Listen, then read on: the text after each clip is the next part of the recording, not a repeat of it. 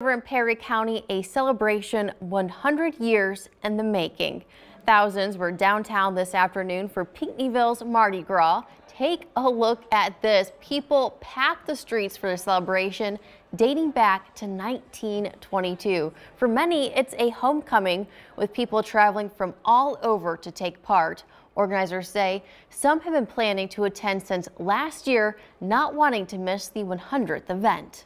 Tradition is huge, and when people see a tradition and it can work, they think amazing things for the future too. And I hope that it gives other communities hope for the future to keep those traditions going. It's crazy because there are so many people, but they're really excited. There was a ton of class reunions last night, so they've got to see their family and friends. And I mean, everywhere you go, you see somebody else that you knew, that you didn't know was going to be here.